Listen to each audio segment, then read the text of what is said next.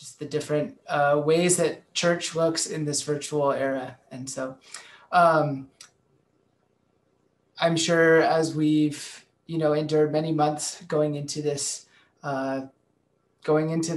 new kind of time in our lives where we've been sheltered in place for so long, and with also just both the anxieties we might feel from watching the news, or even dealing with things difficult closer to our personal lives and to our church.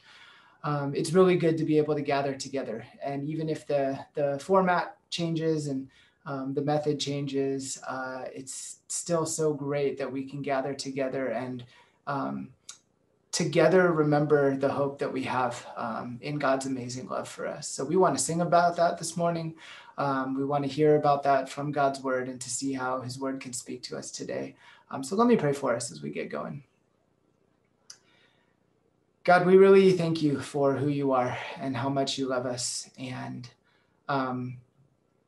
God, we know that that as we kind of traverse these crazy times, Lord, that over and over again, we get to see, Lord, that we don't have all the answers, that we might be powerless, that we might feel so inadequate, that we may feel guilty about the ways that we are kind of dealing with quarantine life, or that we just might feel overwhelmed in our confusion. And God, because of that, we thank you for your amazing love, that there could be a truth that we could anchor our lives around this morning and just constantly, because you are with us. And so, God, I just pray that as we sing, as we hear your word, as we spend this time in a just unique format of fellowship, God, that we would be blessed by your Holy Spirit and your presence with us, and that we would be blessed by the body of Christ and what it means to be a part of your family, Lord. So, and I pray that in all that we would experience your amazing love this morning. We love you. We pray this in Jesus' name. Amen. All right, let's sing together this morning.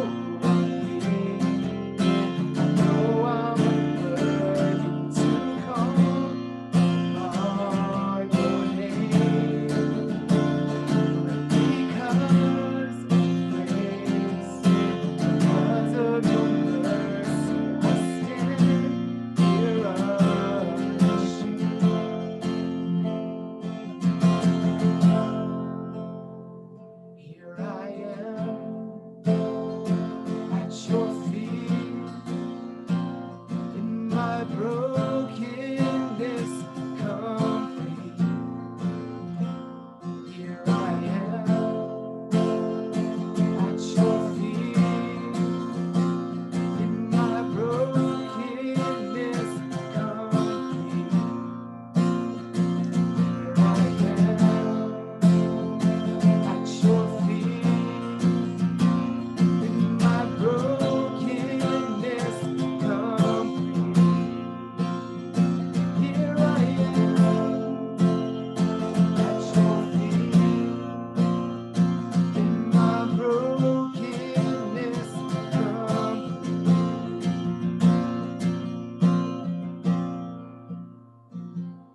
I know I'm weak.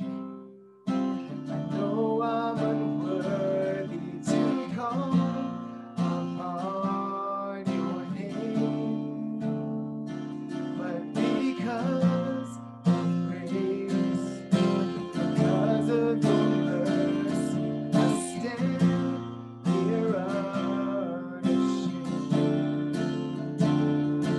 I stand here unashamed.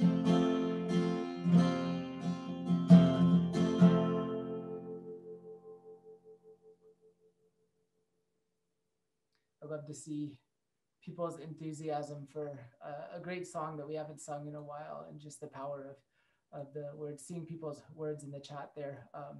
And we may feel broken in every way. We may feel that we are not worthy. And that's why singing these words of truth are so important for us this morning. I'd love to teach us a new song. And if we do feel this broken, if we do feel that, we know that we are weak, and we know that apart from just our Heavenly Father and His great love, that it's hard for us to do anything sometimes. This next song is called I Am Loved, and it's just a really simple, kind of, there's not many lyrics to the song, but it's just a great reminder of truth, that God loves us. And I know I need to hear that this morning. I'm sure we need to hear that over and over again as we navigate just these unique times. And so I hope this song just is a wonderful reminder of truth for us this morning.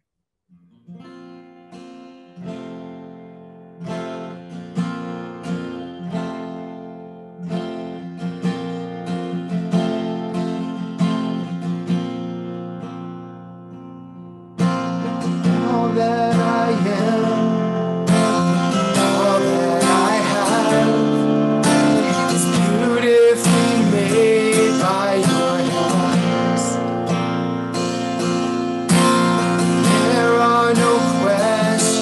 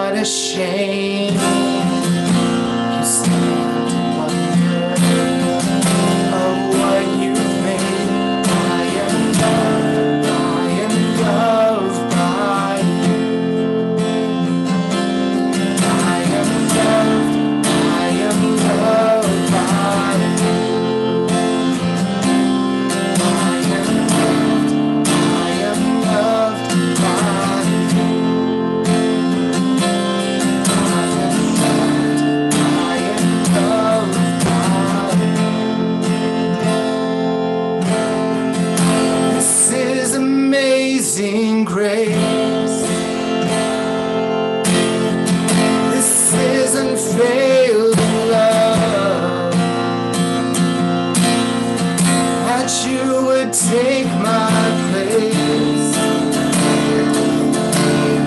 that you would bear my cross. You laid down your life, that I would be set free.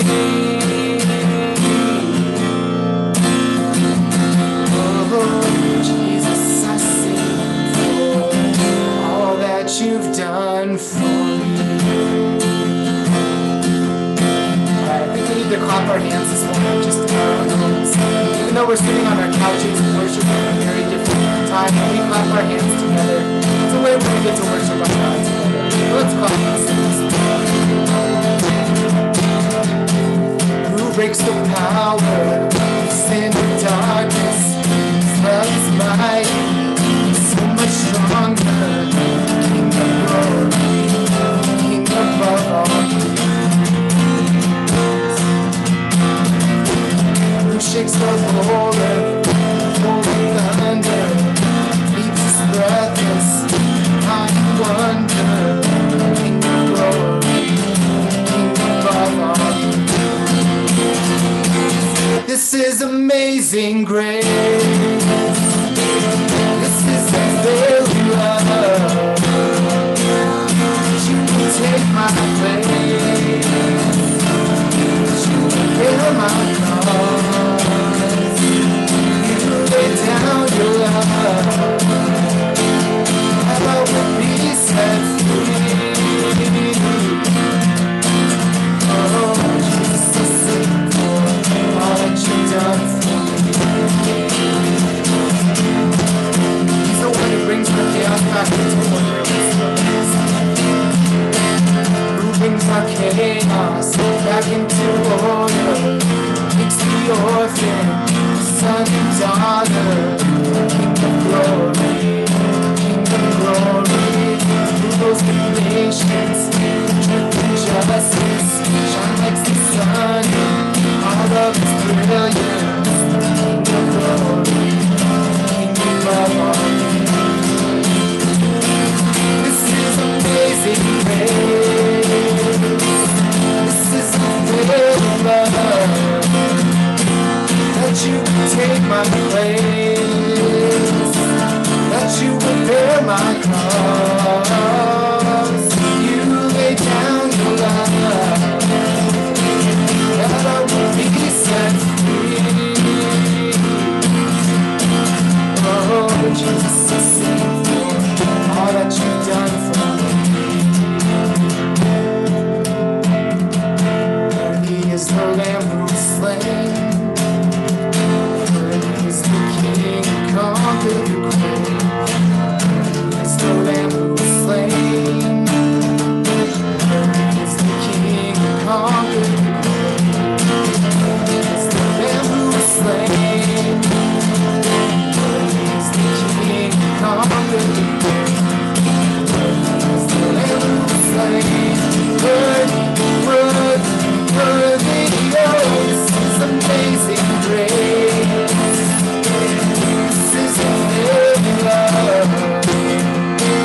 That you would take my place, that you would bear my cross, you lay down your life, that I would be set free. Oh, Jesus, I sing for all that you've done for me.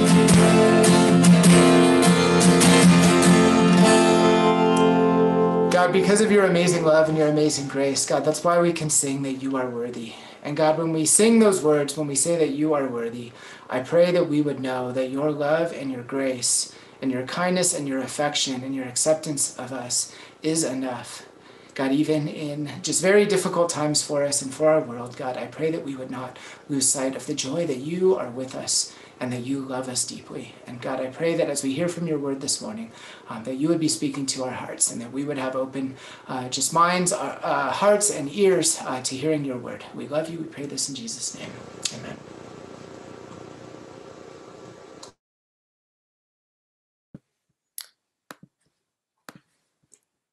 Oh, could you make me co-host this one? What's up, everyone? I re What's up? I want to. This is so cool. I'm really excited to preach on Zoom because like I've been dying recording the videos at home and not being able to kind of see people. So I would love if you would turn on your videos. If you don't, that's fine. But I would love it just so I can see your faces, and it's like really special for me to do that. Dude, what's up, Gavin? I haven't seen you or talked to you in a long time. You've grown so much older. Oh my gosh, Gavin. You're a you're a young man now. All right. Um, Let me pray for us real quick, and then we'll get started. Dear Lord, um, I really do pray, Father, that you would speak with power through me, through your word. I pray, Lord, that as we hear you, we would just be able to listen. We'd be able to hear you speak directly to us and comfort us, encourage us, speak truth to us. And Lord, I pray most of all, Lord, that we would love you and love to listen to you, love to obey you, because you are so lovely and good. So we thank you for your people. We thank you for this chance we have to hear from you. In Jesus' name, amen. Alrighty, so we are continuing our series called Being the Body. Um, and um, okay, there we go. Called Being the Body. And we've been going through Acts chapter 2 and kind of talking about the birth of the church. Okay? So today we're going to talk about uh, being devoted to the apostles' teaching from Acts chapter 2, verse 41. So a little bit of recap to give some context. Over the last couple of weeks, Dan and I have kind of talked about the context of this section in Acts, and we've been kind of asking this question: how do we define the church?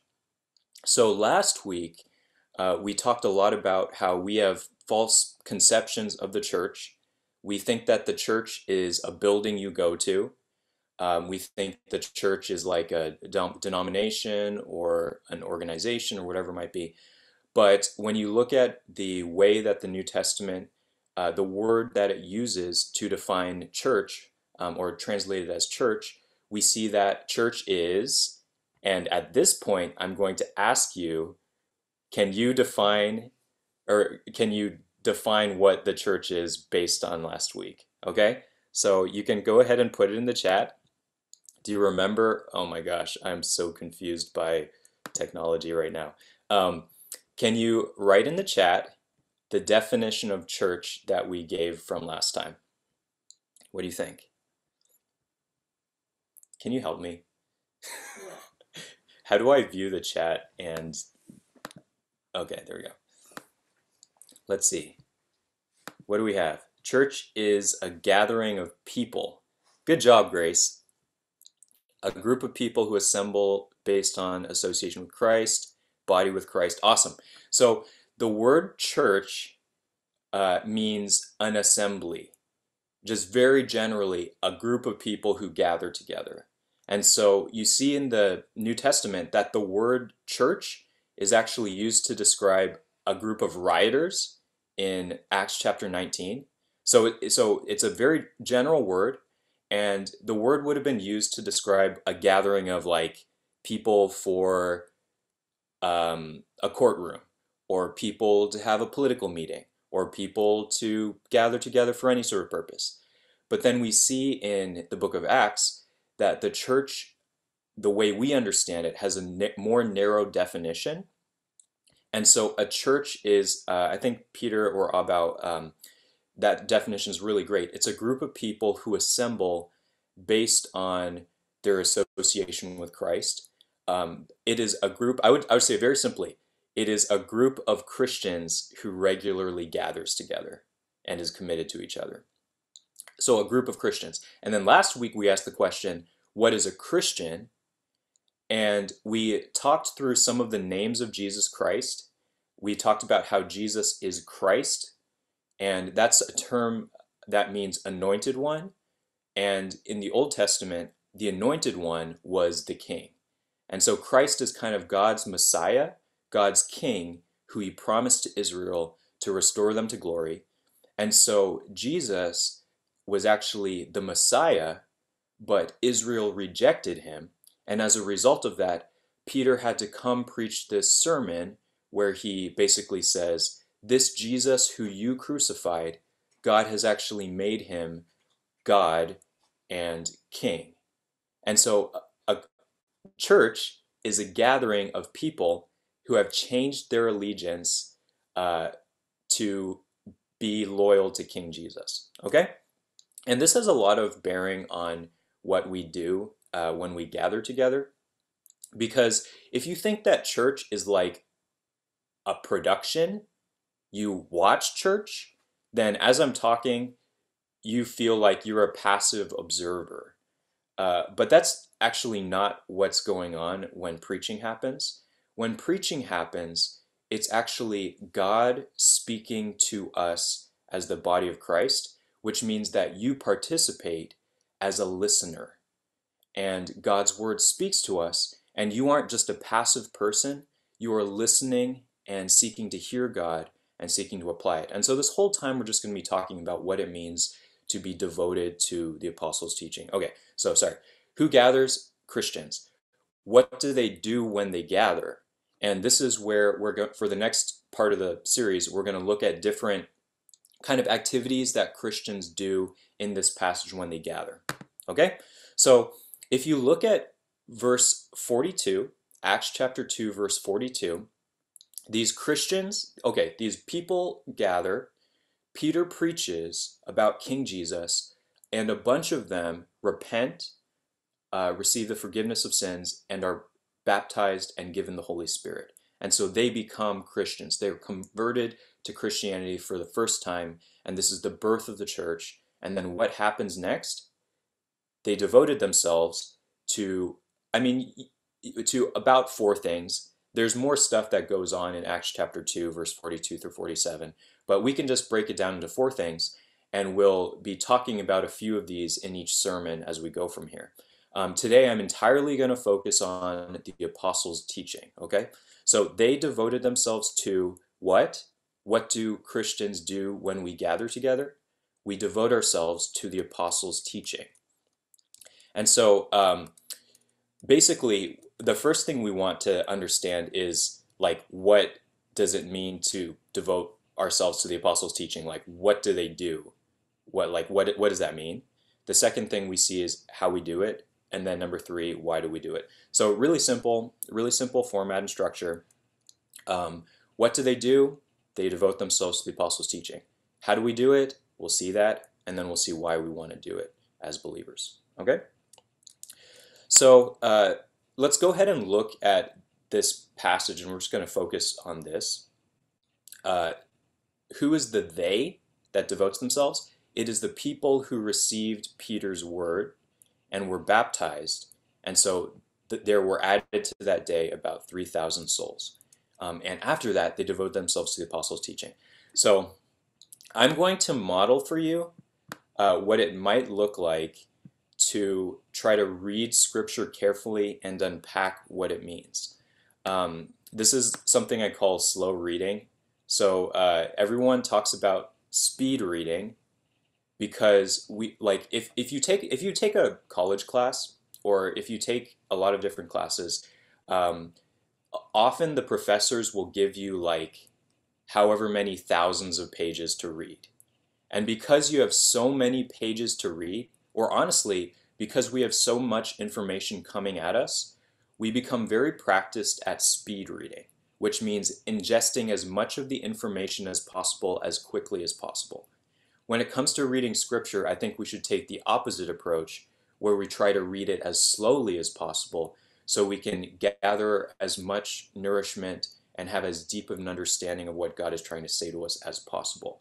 When a while back, I was doing Bible study with Eric and Devin, and I would do this thing where I would literally just take one word at a time and try to unpack all of the juices out of that one word before going on to the next one.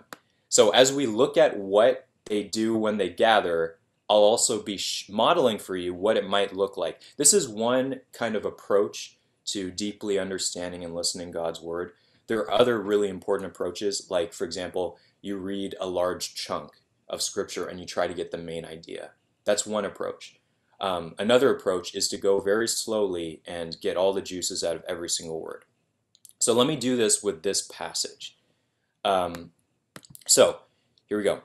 And they. So I'm going to stop at they. And when you're reading the sentence, in order to understand the passage, you have to understand who they are. Now, do we remember from the context that we read in Acts chapter 2, who are the they that this verse is talking about? Can you go ahead and write it in the chat? Does anyone remember who they are? So in order to know this answer, you have to remember the story. You have to remember what's taking place in this narrative. 3,000 converts, great. Who were the people who were converted to Christianity in this group? Does anyone remember? Israelites? Yeah, so Peter typed Jews from all over. So if you guys are following along in your Bible, you can see how there's this actually huge section devoted to saying all the different nations and cultures and languages that were present and represented in the group. So in verse 9, basically there are Parthians, Medes, Elamites, Mesopotamians, Judeans, Cappadocia, people from Cappadocia, Pontus, Asia, Phrygia, Pamphylia, Egypt, parts of Libya. So it's a huge group of diverse people from different nationalities and languages. And then they were converted by the preaching of King Jesus. And then they devoted themselves to the apostles' teaching, to the fellowship, to the breaking bread. So we're remembering all of these super diverse different people were actually able to all do the same thing together as part of this new community that God formed by the preaching of the gospel. Okay, so we kind of understand a little bit better who they are. It's a group of really, really different people who have basically one thing in common: their allegiance to King Jesus, the repentance that they expressed, where they changed their mind about Jesus and made him their Lord and Savior. They devoted. Okay? We're going really, really slow. And you can really unpack, because a huge tendency I see when we read the Bible, or when I observe people, like myself included, is we speed read, which means you're basically like, oh, I know what the word devoted means, so I just kind of skim over that they devoted themselves. But you don't really try to unpack and be precise about what the word means. So what do you guys think about, oh, sorry, go back. What do you think about when you read the word devoted? You can put it in the chat. What does it mean to devote yourself to someone? What does it mean to be devoted to something? What do you think? To be loyal to? Yeah, I really like that definition. What else? To fully invest in? Oh, what's up, Ethan? Yeah, that's really good. To sacrifice time and energy, to give everything. I really like that. All of these definitions are great. And so first you have to learn kind of what the word devote means. And like if you look at what it means, the way we use the word is pretty helpful. That's why they use the word devote when they translate it. It means to like be very concentrated on something, right? Or be very loyal to someone. To sacrifice time for someone or something. So if I was to say, I am so devoted to Ashley, but only as long as it doesn't require any sacrifice or effort from me. Is that being devoted? Or like, I am devoted to Ashley as long as I can do exactly what I want and never have to compromise or do anything differently. Is that being devoted? No, absolutely. Ashley is saying no, it isn't. And then not only do they devote what? Themselves. This is really like, yeah, this is audible audience participation. Ashley didn't want to sit next to me because she like would feel weird. She's like right behind me over there, but she would feel weird if her face was over here and you could see all her reactions and stuff, and she doesn't know what. And then sometimes she'll like space out or whatever, so it's very clear that she's spacing out based on how she looks. So she's hiding. So what do they devote? They devote themselves. And that's a really big deal. Did you notice what they devote? They devote themselves, which means their person, their whole being. As a group corporately, they sacrifice, they are loyal to, they give everything to something. Okay? So we're going really, really slow, but as we're unpacking each word, hopefully we can get a deeper sense of what's going on here. I feel stupid doing slow reading, but it's really good. I think I shall do this. That's great. No, I mean, I'm serious, right? And honestly, this approach works better for certain types of writings in the Bible. Like for other types of writings, you don't have to do this. Like if you're reading a historical narrative, the Acts is a historical narrative, but this part in particular, I really want to unpack slowly. So they devoted themselves to what? The apostles' teaching. Now, as you put this all together, we get a really good picture of what it looks like to devote yourself to the apostles' teaching. And then we're going to see kind of how we do that. But what do they devote themselves? What do they give themselves to? What are they loyal to? The other thing about the word devoted is there's really a sense of like concentrated attention over time. Okay? They concentrated, they gave their attention, and they did it consistently over time. What did they give their attention to? The apostles' teaching. Now, who is doing the teaching? The apostles. Who were the apostles? They were the people who Jesus had given authority, who were Jesus' disciple. Yeah, someone who's been authorized by the. Okay, Peter, you're a little too eager. Okay, I would encourage other people to. Peter like immediately answers every time. Someone who's been authorized by the risen Lord through witnessing his resurrection. Yeah, so, and they were kind of selected as a group of people who had special authority, and then that authority was kind of validated by God empowering them to preach the gospel and basically lead people and plant churches and all that stuff, okay? Now, but when we see that they devoted themselves to the apostles' teaching, it actually shows us what the goal is of devoting themselves, and it shows us a very important definition of what it means to be devoted.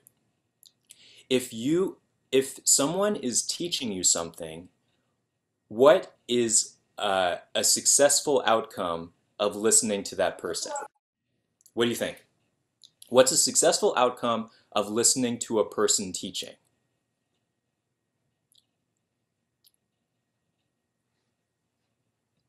Let's see, put it in the chat. Okay, maybe this is a hard question.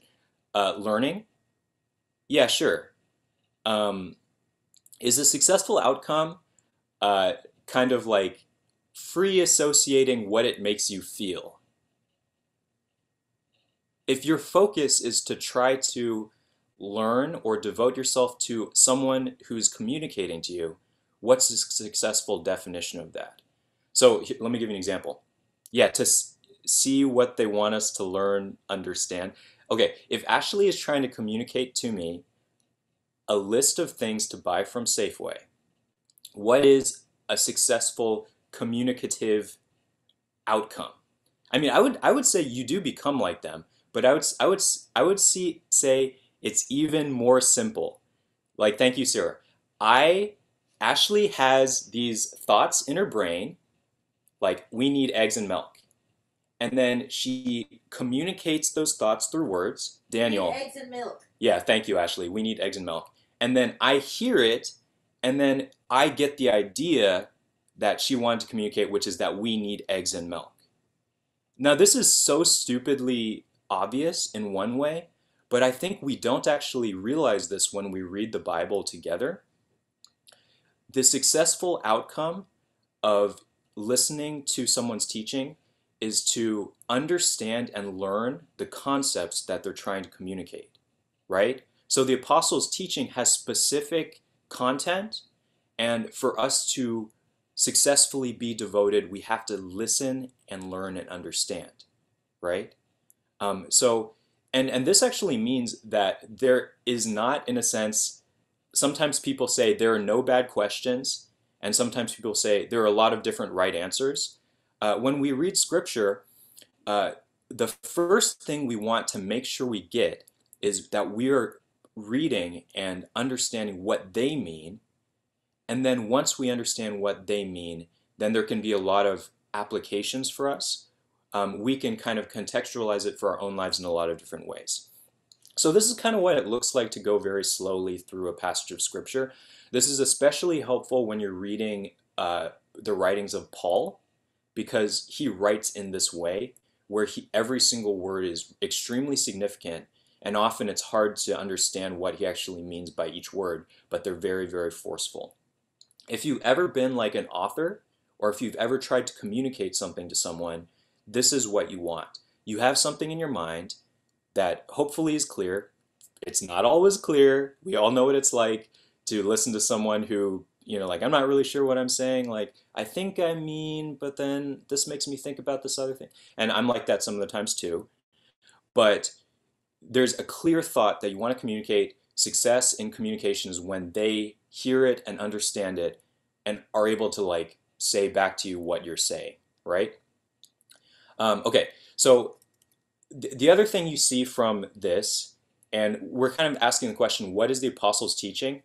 In order to understand what the apostles taught, we can go back to what Peter taught in the sermon.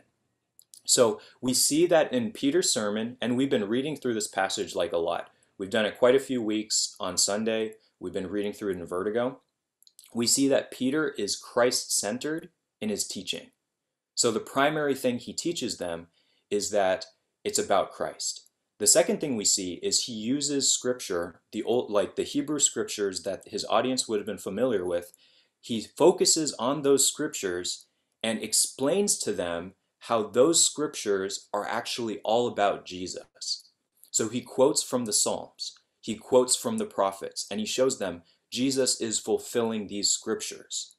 And then finally, the apostles' teaching is expository preaching versus topical. We do both types of preaching, and there's good reason to do both. Like, I'm doing sort of a topical sermon right now where we're focusing on a concept that you see all throughout scripture, and you're bringing together a lot of different scriptures to understand it. But the apostles would do expository preaching where they would unpack the meaning of one text. And this actually really informs why we do what we do at South Valley. We think it's extraordinarily important and valuable to focus everything we do on reading large chunks of scripture and unpacking them, rather than, and okay, you guys would really be thankful. You should, okay, expository preaching can be difficult, but it also can be really, really good.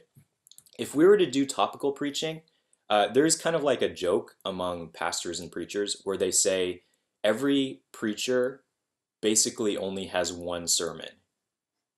And what they mean by that is if you listen to any preacher for a certain amount of time, you realize that they say the same things over and over again, and it all comes across as sounding like the same thing, right? So for me, Daniel, I'm like, oh yeah, I struggled with depression. Alas, Tim Keller even falls into this.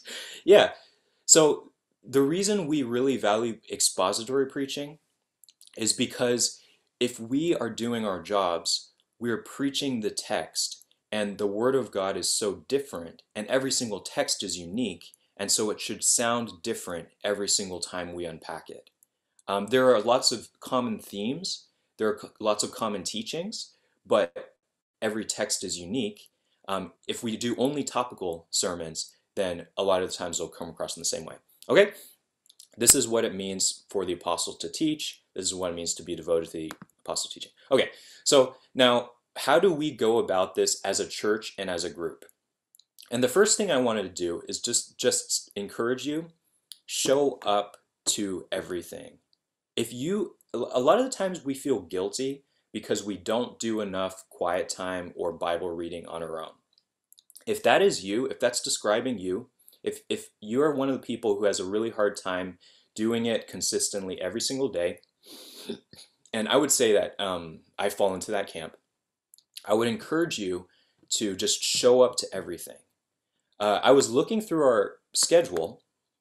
I was looking back at old emails and old series, and this is what I realized. If you've attended Vertigo and listened to Sunday services every single time since 2017, you will have read together with a group the entire book of, and there might be small sections that we didn't explicitly preach on, but I would say you will have read the vast majority of Genesis, Revelation, Colossians, and Luke. In our Sunday services, if you just show up every week, you will be exposed to this huge swath of scripture, and in that way, you are devoting yourselves to the apostles' teaching. You're devoting yourself and your life, you're giving yourself to the Word of God. If you just came to Vertigo every single Wednesday since 2017, you will have read most of the book of Matthew. I was looking at our schedule, and I think we were on Matthew 4 in January. You'll have read all of 1 Peter, 2 Peter, Colossians, Ecclesiastes, and Esther. So we try to give you, in everything we do, a really balanced diet of a lot of different types of biblical literature: Old Testament, New Testament, epistles, poetry, wisdom literature, prophetic, apocalyptic. There's Gospels. There's a wide variety of different things. And so just show up, okay? If you have a hard time reading by yourself, that's okay. It takes for some of us, we just aren't like that.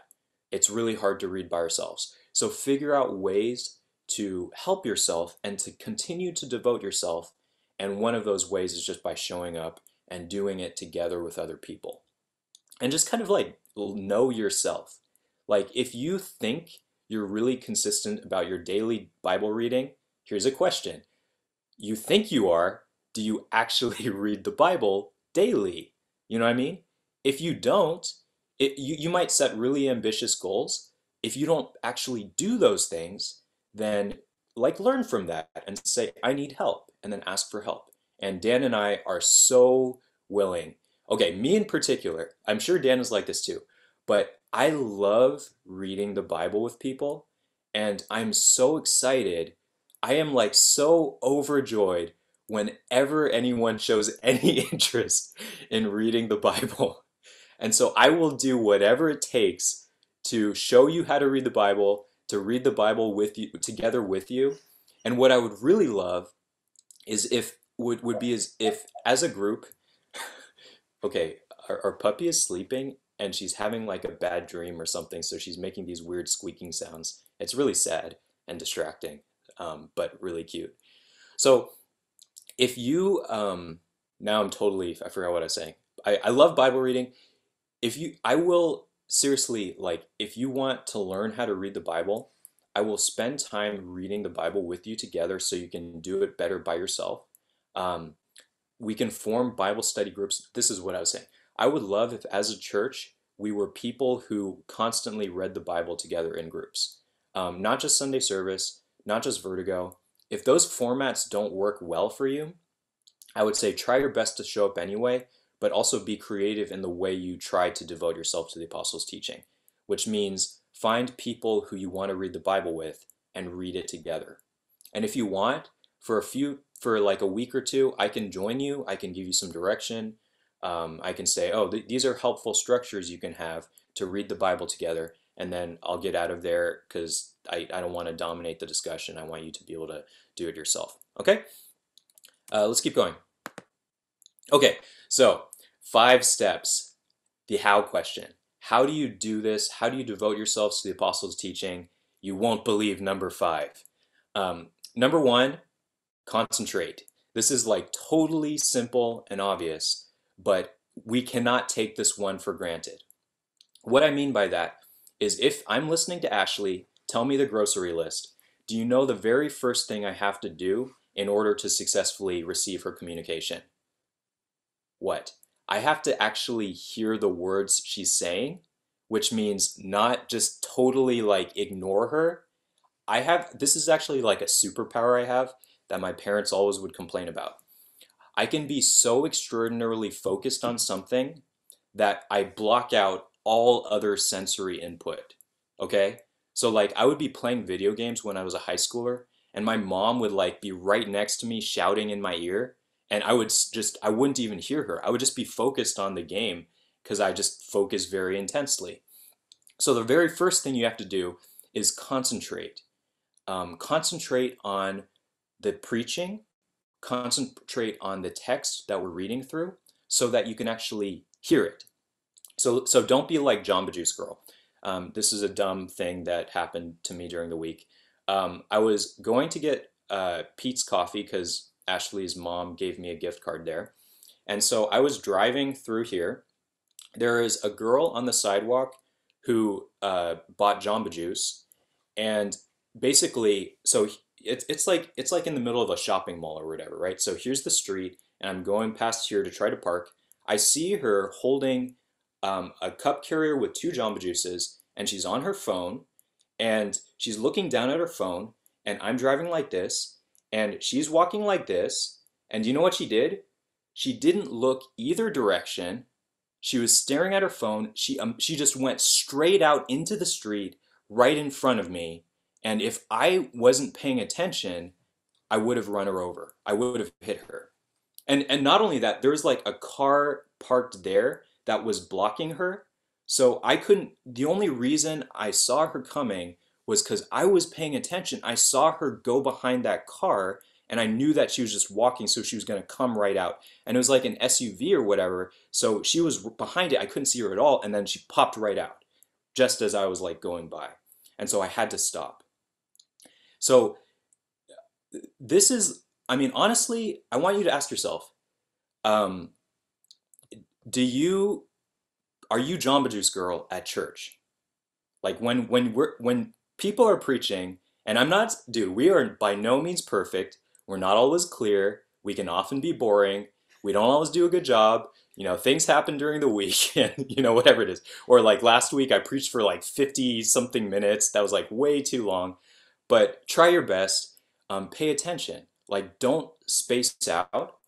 Figure out what you need to do to pay attention. Concentrate. Okay? That's how you devote yourselves. That's how you're loyal. You got to listen. You got to hear. You got to hear what God is saying. Okay? Next one. Understand. Just because I hear what Ashley says, just because the sound waves go into my ear and are interpreted by my brain and become words, it doesn't mean I understand what she's saying. This happens all the time over the course of marriage. Like, I'll say something to her, she understands the sound waves, she interprets the words, but she doesn't understand what I mean, or I don't understand what she means. And so the second kind of marker for us is when Daniel is talking, do I not only hear him, but do I actually understand what he's saying? Do I understand what Scripture is saying? So again, a successful communication is one where one person is thinking something, they say it, the other person hears it, and then they get the same thought or concept or message that the person speaking was trying to communicate, right?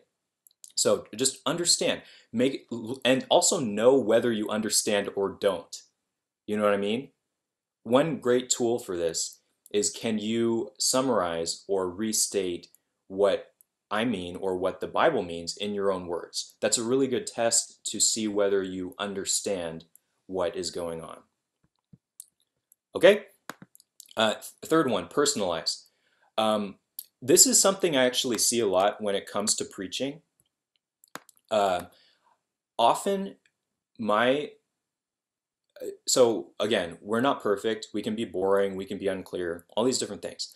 But this is honestly one of the blockages I see the most for people when it comes to reading the Bible and hearing from preaching. Just because you hear it and understand it intellectually does not mean that you know how to personalize it. Okay? And this is true for me too. As I prepare sermons, a lot of the times I understand the concepts very clearly, but often I ask the question, what does this mean for me, Daniel? And often I have to ask God, like, how do you want this text to speak to me personally? And honestly, sometimes weeks come where I'm not totally sure. I would say I'm trying more and more to make sure I'm asking this question and figuring this out before I preach to people. What does it mean? How do these core truths apply to my life, my situation, my circumstances, whatever it means? And here's another trap that people often fall into. When you listen to me preaching, you're always thinking about the person sitting next to you. You're always thinking about someone else who really needs to hear this sermon. Or, oh, I just wish this person would apply these truths so they wouldn't annoy me so much. But you're not thinking about how it applies to you. You're not thinking about that, right? You guys all know exactly what I'm saying. And this is actually a huge issue we have where we don't realize that the intent behind preaching is for God to speak to you and you to listen and understand and be changed by Him and be personally impacted. Okay? So it's not just knowledge. Keep on going. Internalize it.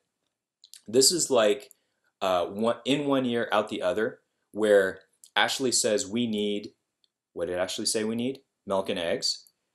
Those words come in, I hear them, I listen, I go out the door, I immediately forget the things that she told me to get. Or like I get to the grocery store and I'm like, what did she say again? Um, how often do we do this with preaching and Bible study, right? Like how many of you, and I am equally guilty of this, because I mean, honestly, I don't really care if you remember what I say. Um, I care if you become the type of person who over time you internalize big chunks of scripture, which means you know God's word, you've memorized parts of scripture, but even if you haven't memorized it word for word, you can get the gist, right? And the kind of principles that you get out of scripture, you remember them. And so during the week, um, a girl carrying Jamba Juice cuts you off, and you're like, "Girl, why don't you pay attention?" And then I'm like, "Oh, that girl, I'm gonna like so mad at her." But then I remember, wait, what does God say? God says, "Love your enemies and pray for those who persecute you," even though she's my enemy. That doesn't mean I can hate her and be angry. I can actually pray for her that she would pay attention and not get hit by other cars, right? That's kind of what it means to internalize God's word and then to actually try to live it out in your everyday life. If you hear a message that really impacts you, or you read a scripture that really impacts you, think how you can remember it during the week. Okay? Think how you can remember it during the week. So if I was to ask you on Tuesday, what was that one thing that God said to you from the sermon? Would you be able to say that? And often I wouldn't be able to say that when Dan preaches, or like if when I listen to my own sermon, I wouldn't be able that. I mean, that doesn't count, but um, internalize it, okay? And then look at this. So these principles that I'm saying, I'm kind of like getting them from different passages in Scripture, and I'm just trying to make a list out of them so it's kind of easier to digest. But look at this. Blessed is the man whose delight is in the law of the Lord, and on it he meditates day and night. So the word meditate is to like really pay careful attention, to read the same thing over and over and over again until it really sinks deep into you. And he does it day and night. So it's like constant. It's a constant habit and part of the thing that he does. And then he also delights in it. So it's not like he's doing it because it's like brushing his teeth and it's good for him. He loves God's word. Don't read the Bible because you know it's good for you. Try to delight in his word. And if you're not delighting, then there's probably something going on with you and God that's causing that to happen. Okay? Fifth one, you won't believe number 5. Fifth one is do. So if you were to do the first 4 things and yet you never changed any behavior or action, or all the things you learned didn't impact the way you lived at all, it would be a massive total failure, because this is the purpose of God's word. Now, okay, I want to test you. Do you guys remember the story or parable that Jesus tells in the Sermon on the Mount, where there are two different people who build their houses? One of them builds their house on the rock, the other person builds the house on sand. The storm comes, and the guys whose house was built on a foundation of sand is washed away. Do you guys remember the point that Jesus was trying to make? And do you remember who the two different builders represented? They represented two different types of people. Do you remember who those two people were? Put it in the chat.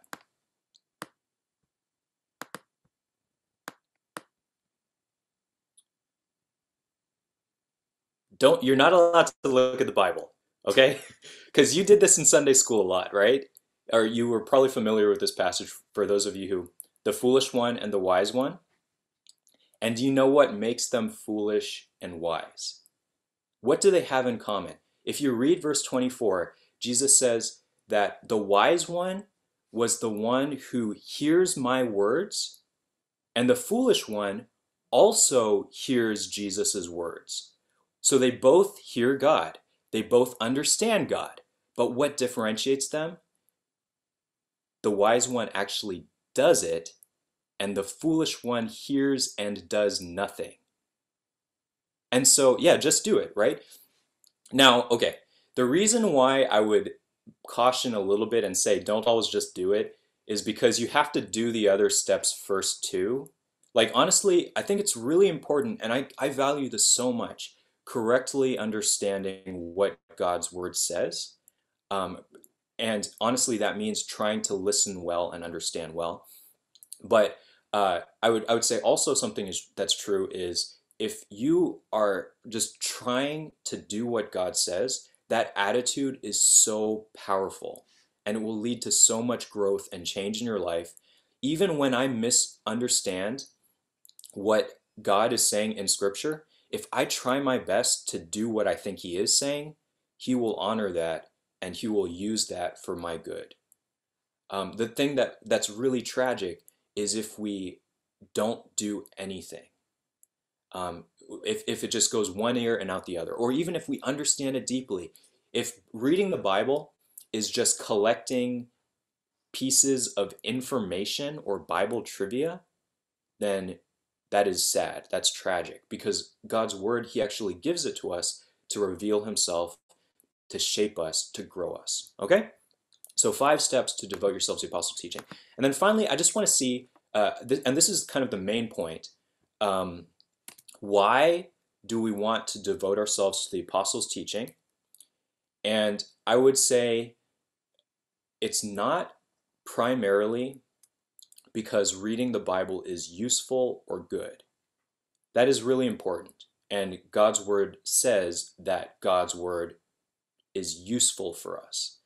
But I would say the primary attitude and reason we want to read Scripture is what? What do you think? The biggest one is it's out of love for King Jesus. Now, this is super duper important. And so if you guys only get one thing, try to understand what I'm going to say next. As a church, I want us to turn Bible reading into Jesus listening. Okay? So what this means is the 5 steps that I gave you, if you don't understand why you're doing Bible reading, why we're analyzing and studying, then there's really no point.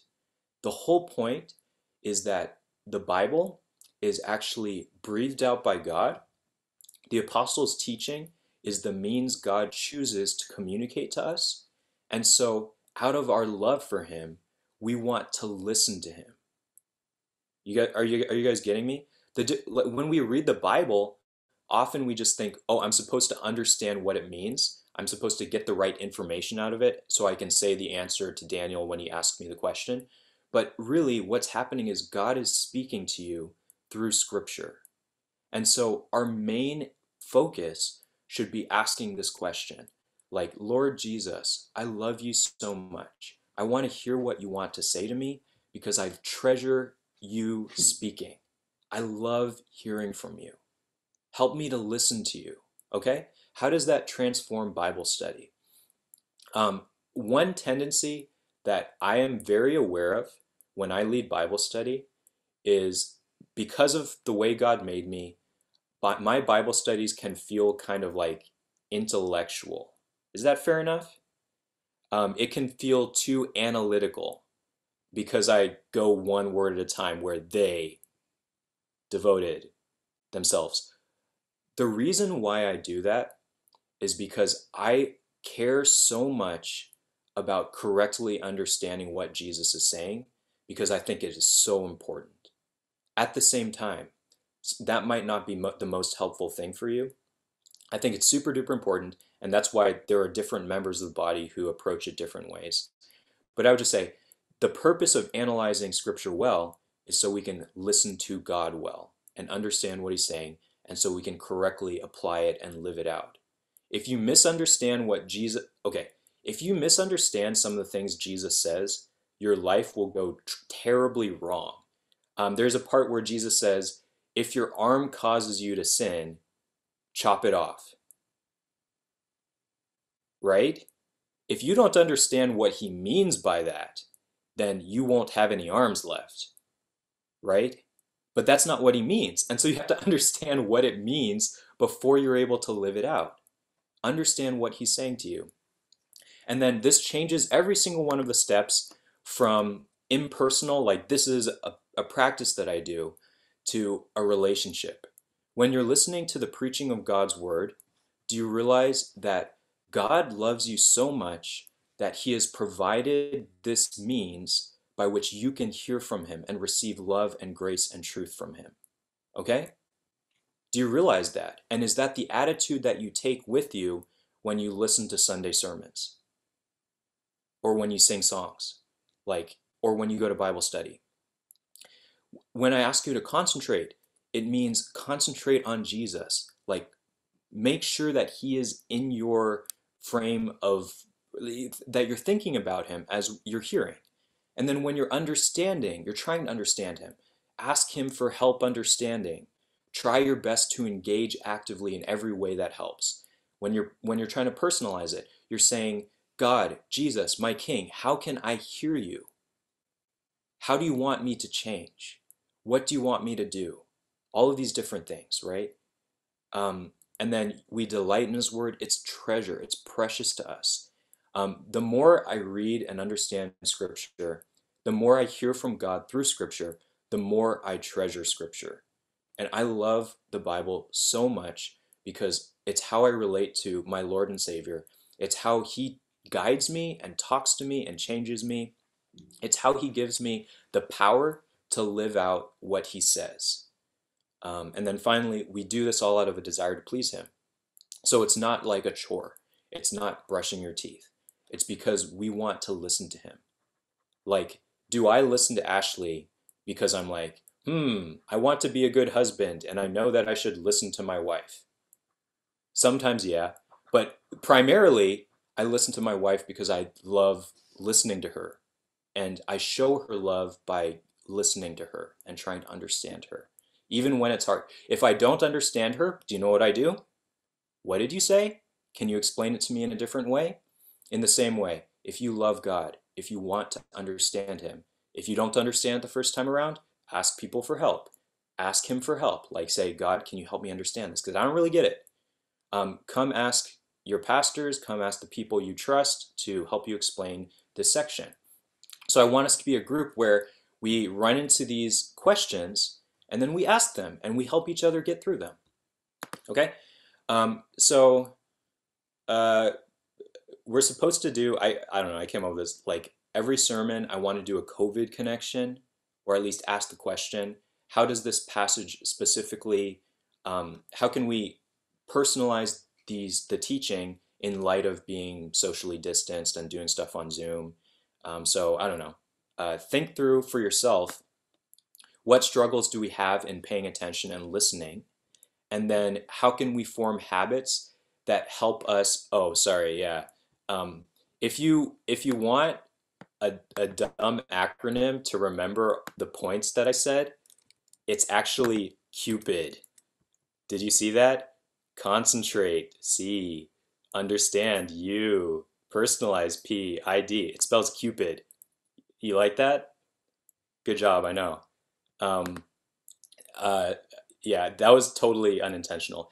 At first it was, yeah, I know, exactly. You got me, Tammy. At first it was pupid, and then I was like, because the first one was going to be pay attention, but then I was like, wait a second, I can make this into Cupid. So then I changed the pay attention to concentrate. And I think pay attention is better than concentrate, but I wanted to make the acronym. Um, so how as a group can we form habits that help us pay attention to preaching, to scripture, even despite technological factors? That's a question that I want you all to ask yourself. And in a sense, reflect on your attentiveness and try to do things that help with that. Okay, so again, just summing up, they devoted themselves to the apostles' teaching. It means giving of yourself and loyally committing to hearing from God through the Bible, through preaching, through Bible study. And it's all for the purpose of listening to the one you love and changing based on what he says to you. Honestly, we pray all the time to God. We speak to him. And some of you might be asking the question, I pray to God, but I never hear him speak back, right? That's an issue we have. Well, here's the answer. The primary way that God speaks to us is through his word. That's not the only way, but the consistent, objective way that he speaks to us is through scripture. And then finally, Jesus says this really cool thing in John chapter 14, where he says, if you love me, you will keep my commandments. And what he means there, it's normally translated obey, but the word actually means, if you love me, you will guard my commandments. And then later on, he says, so this is for the disciples. Jesus is leaving them because he's going to ascend to heaven. And so he's saying, when I'm gone, if you love me, you will keep and guard and remember my commandments. But here's the thing, they don't have to do it all by themselves, because later on he says, I will give you the Holy Spirit. I will give you the wonderful counselor who will bring these things to your remembrance. And so out of all these things I'm saying, all the hows, I just want to encourage you, you're not doing it alone, because if you are a Christian, you have the Holy Spirit, and God's Holy Spirit is actually guiding you in the truth and bringing these scripture verses to your remembrance at the times where you really need it. And not only that, you have the body of Christ who can help you pay attention and help you internalize these things. And then honestly, the example of other believers in the body of Christ is so important. What does it look like to live out scripture? It looks like Greg. It looks like Grace. And so by being with these people, they show us what it looks like to imitate Christ and be like him through scripture. Okay? So I don't want you to take away from this, read your Bible more. I want you to take away from this, realize as you're reading your Bible or listening to preaching that God is personally speaking to you, and then try to understand what he's saying. This is where the joy of the Christian life comes from trying to discern what God is saying to me so that I can live it out. And then as I obey him, seeing how great it is to do that. And then doing it more and more together as a group. Okay? They devoted themselves to the apostles' teaching. Let's pray. Yeah, Lord, I pray, God, that you would help us to hear what you would have us hear from your word. I pray, Lord, that you would be bringing to mind whatever you wanted to say to us this week, and that, Lord, we would be able to faithfully listen to you. I pray for people who might be unsure of their relationship with you. I pray for people who might just really struggle with hearing from you, with hearing from your word, that you would be helping them and that we as the body of Christ would be coming alongside them to help each other hear from you, so that we would be more and more like you, so we as the body of Christ would manifest your love and unity and grace for each other, but also for all the people who don't know you. I really pray, Lord, that we would be a people who are so devoted and loyal and self-giving and sacrificing to your teaching and your word that it would change us, and so that we might have the peace and joy and experience of love that you promise. We love you. Pray this all in Jesus' name. Amen.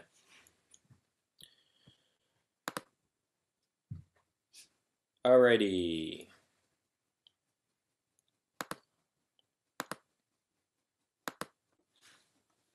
Oh yeah, that's a really good point. I like that. So we are going to sing one more song, and then we'll close. Here's another thing. I meant to do a QA time, but I talked for too long. So if you have any questions, please message me. Like, you could put them in the chat. You can ask me or Dan or anyone anytime. We'd really love to do that. And if you want to read the Bible and need help reading the Bible, please let us know. Okay? All right, thanks, Daniel. What an encouraging and powerful reminder of why we want to hear from God's word. Not just to emphasize that it's something we need to do, but it's a way where we get to know more of God's love for us and see how he's with us, and just see how he, as the Son of God and our Savior, can really guide us in such a great way. So as we sing this one last song, we really want to cry out to God and ask, what does it look like that we would be able to be firm, able to have a solid, a life that's built upon the rock, as Daniel was saying from Matthew chapter 7. So let's sing this last song together.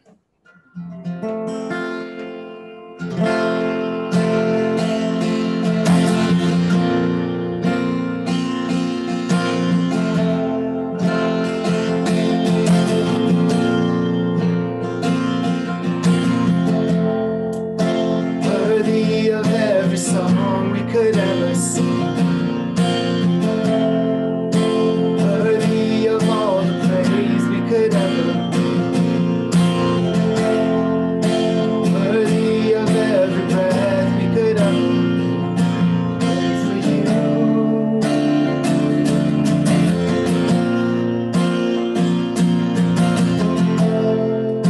Jesus, the name above every other.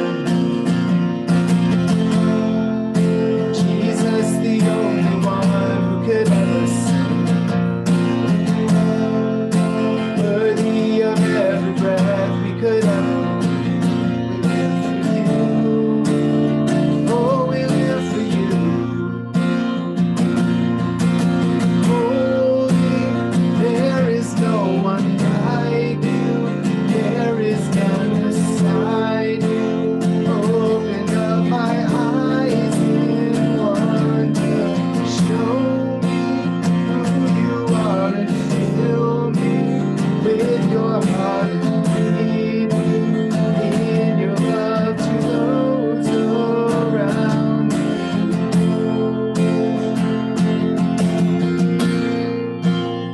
Sing these words, Jesus, the name above every other name.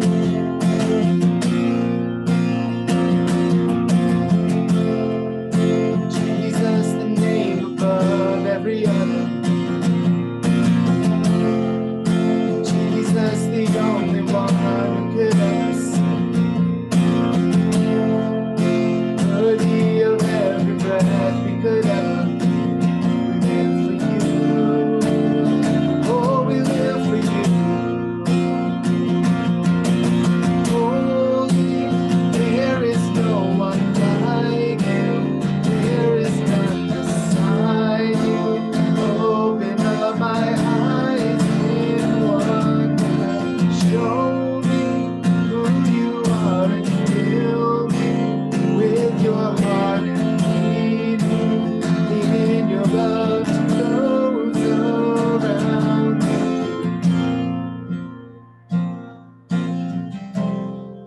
As we sing these next set of words, let's just make this our prayer, that we would really build our lives around this firm foundation. I will build my life upon your love. It is a firm foundation. I will put my trust in you alone, and I will not be shaken. I will build my life upon your love. It is a firm foundation.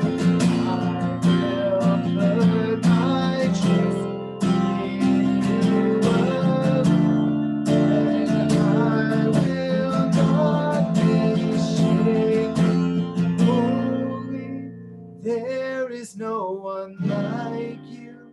There is none beside you. Open up my eyes